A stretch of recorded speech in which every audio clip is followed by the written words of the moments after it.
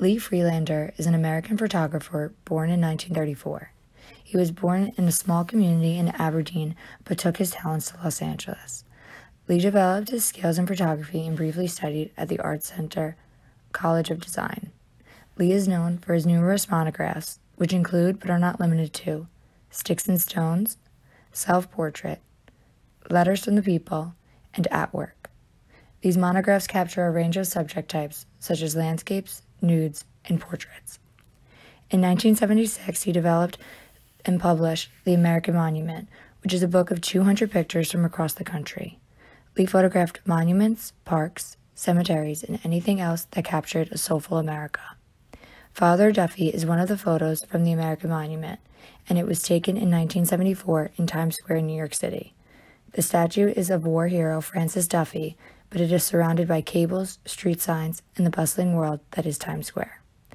Mount Rushmore, South Dakota, was taken in 1969, showing the reflection of the famous monument, but with more focus on the many tourists surrounding the area.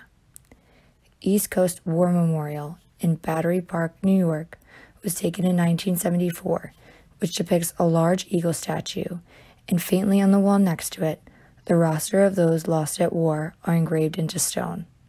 This image shows the range of seriousness that Lee captured through his art.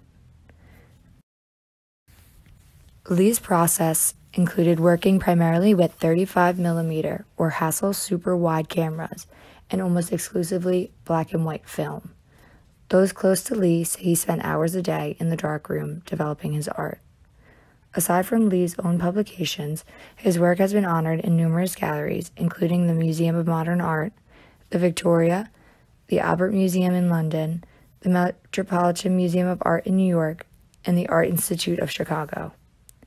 His images also use other techniques beyond color. In this image, the negative space to the left of the stone is intriguing to the viewer and adds to the contrast between the light sky and the textured stone. Lee had a lot of experience with human subjects in his collections of nude photography. Topless Bridesmaid, taken in 1967, is currently held in a gallery in San Francisco. This image uses soft black and white scales, which create a delicate representation of the model. This is my favorite image, as it almost appears accidental because of the model's nonchalance.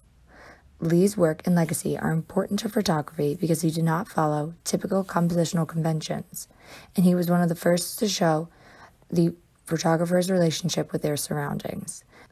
In my personal opinion, I think the two categories Lee's photographs fall under are ethically evaluative and interpretive.